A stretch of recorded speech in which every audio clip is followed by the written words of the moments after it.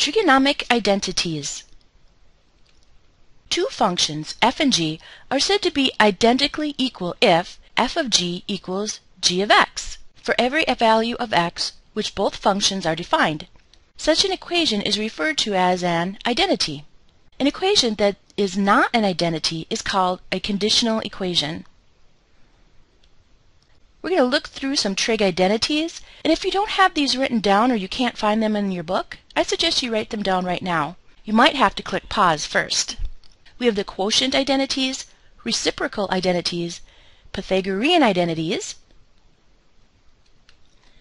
and the even-odd identities. Now some of these we might have talked about before. Establishing an identity.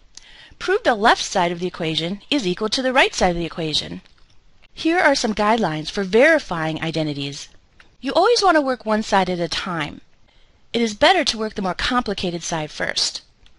Look for opportunities to factor an expression, add fractions, square a binomial, or create a monomial denominator. Also, look for opportunities to use the fundamental identities. If the preceding guidelines do not help, try converting all terms to sines and cosines. And always try something. Even paths that leads to dead ends provide insights. Use algebraic techniques to simplify trigonometric expressions. So let's say I want to simplify the cotangent of theta divided by the cosecant of theta by rewriting each trigonometric function in terms of sine and cosine. Here's what I'm trying to simplify. Now at this point I really can't think of anything except I know that the cotangent is cosine over sine and the cosecant is 1 over the sine. Well, when we divide fractions, remember we change those into a multiplication. You'll notice that when we changed it to a multiplication problem, we flipped the denominator. Instead of 1 over the sine of x, we have the sine of x over 1.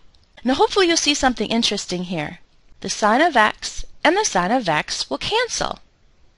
So it turns out that the cotangent of theta over the cosecant of theta equals the cosine of x. Simplify by rewriting the expression over a common denominator. So we have the sine of theta in one of the denominators and the cosine of theta in the other.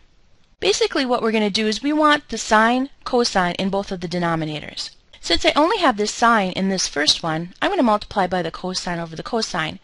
Remember, this is the same thing as multiplying by 1. Since I only have the cosine here, I need to multiply by the sine. I'm going to multiply by the sine of theta over the sine of theta because remember, that's the same thing as multiplying by 1. So then this is what we get. It's kind of a lot of stuff.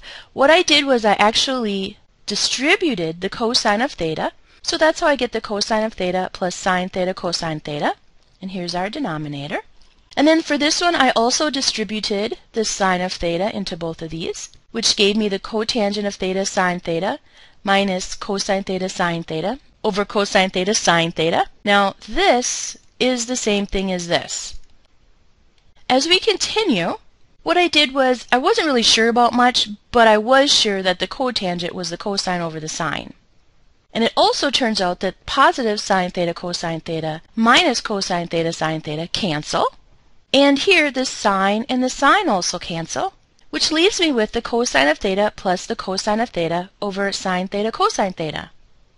Well, then that gives me 2 the cosine theta over sine theta cosine theta. But we're not done yet. The cosine will cancel, which leaves us with 2 over the sine of theta. Let's simplify by factoring. So we have the sine squared theta minus 1 over tangent theta sine theta minus tangent theta. Well, I'm not sure if you've noticed, but this is the difference of squares. So that will change into the sine of theta plus 1 times the sine of theta minus 1. And then down here, do you notice that there's a tangent of theta in both of these? So I took it out. Hopefully you saw that one. These two cancel, which leaves us with the sine theta plus 1 over the tangent of theta. Establishing an identity. Establish the identity. Basically what we want to do is we want to get the left side to look like the right side. I'm picking the left side because that's a little more complicated. I drew this line just to remind myself that I'm not going to touch the right side. Now when I start on the left, I really have no idea.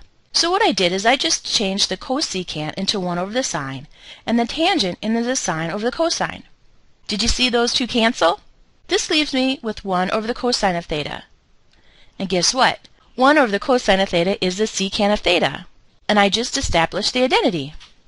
Let's establish this identity. I put my line here so I keep on the left side.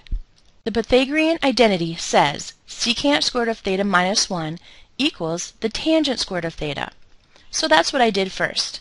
Now I really wasn't sure here, so I just substituted in things I know. Well, I know the tangent squared of theta is sine squared over cosine squared, and secant squared of theta is 1 over the cosine.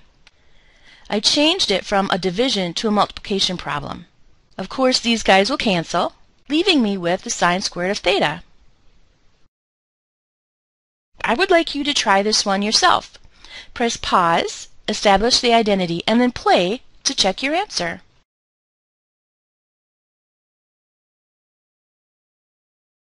So let's get started. Some of you might have gone to the right side. That's fine, but I think I'll stick with the left side for now. I wasn't really sure what to do, but I knew that the secant is 1 over the cosine, and the tangent is sine over cosine. So for this one, I do have a common denominator, and what happens is I would have 1 plus the sine of theta over the cosine of theta. This is what I would have. But it's really not getting me anywhere. But I know that if I multiply by 1 minus the sine of theta, remember this is 1, it would turn into this guy. Now you're probably wondering, why would you do that? Well, 1 minus the sine squared of theta turns out to be the cosine squared of theta. Down here there's really nothing I can do, so I just leave it. At this point, there's something that I can cancel. At this point, I know I can cancel one of these and this guy. So it turns out we have the cosine over 1 minus the sine. And yes, I do notice that I was using theta instead of x. Sorry about that. But it still works.